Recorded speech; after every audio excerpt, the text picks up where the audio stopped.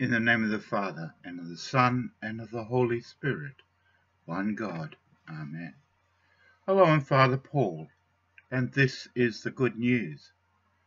The scripture reading today is taken from the Gospel according to St. John, chapter 5, verses 28 through to 30. Do not marvel at this, for the hour is coming in which all who are in the graves will hear his voice and come forth, those who have done good to the resurrection of life, and those who have done evil to the resurrection of condemnation. I can of myself do nothing. As I hear, I judge, and my judgment is righteous, because I do not seek my own will, but the will of the Father who sent me. This is only a short reading, but there is much to meditate upon. The first part is to do with judgment. As it says, do not marvel at this, for the hour is coming in which all who are in the graves will hear his voice and come forth. Those who have done good to the resurrection of life, and those who have done evil to the resurrection of condemnation. To those who have done good, it means the resurrection of life, which is heaven. For those who have done evil, it will be to the resurrection of condemnation and hell. But this very last verse may be a bit confusing to some people. That's why I urge you all to pray to the Holy Spirit that you can understand what is being said. I can of myself do nothing. As I hear, I judge, and my judgment is righteous, because I do not seek my own will, but the will of the Father who sent me.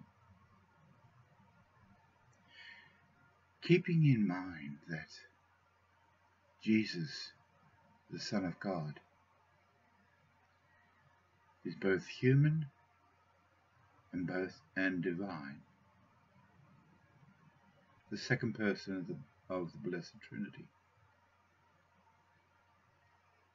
He is human and he's divine.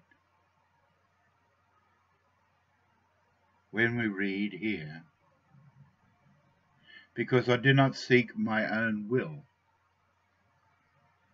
Jesus is referring to his human will. We humans have the right to refuse what is asked of us by God. Same as Jesus. Just think for a moment, and it'll be coming up soon, will be in our readings. It is commonly known as the agony in the garden. After the Last Supper, Jesus and some of the disciples go into the garden where Jesus then prays. He's in agony because he knows what is about to happen. He's human. He feels the pain, the anxiety. And he prays to God the Father to take this cup away, this cup of agony. Not my will, but yours, he says. And so we read here with regards to the judgment, the day of judgment. I can of myself do nothing. As man, he can do nothing. As I hear, I judge, and my judgment is righteous.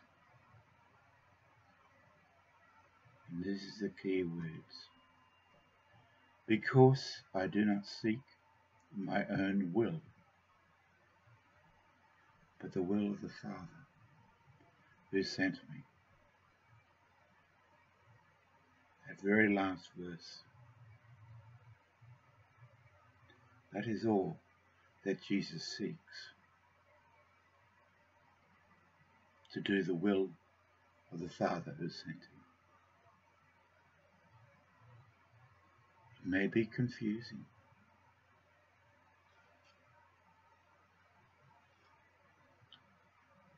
Keeping in mind Jesus is very much human.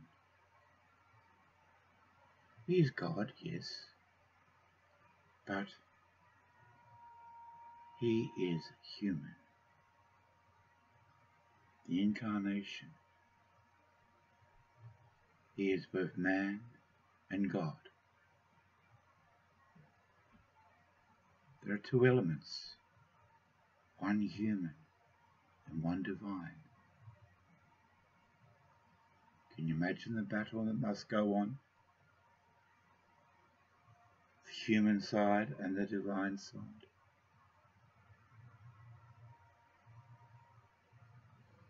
I do not seek my own will, but the will of the Father who sent him.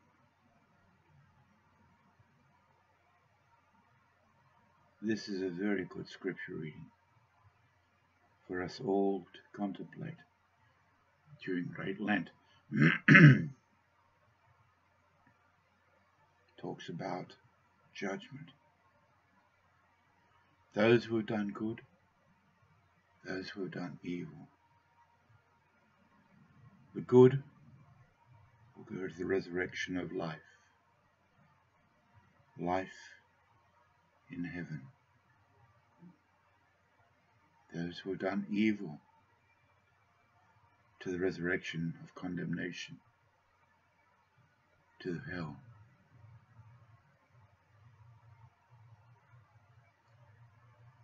I urge you all, during this great Lent, to pray, to fast, focus in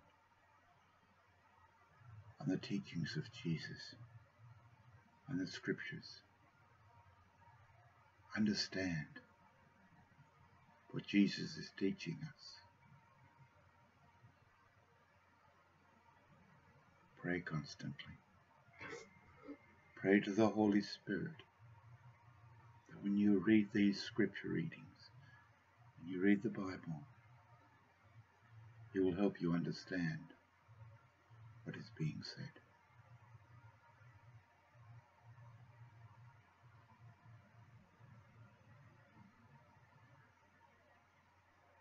I do not seek my own will, but the will of the Father who sent me.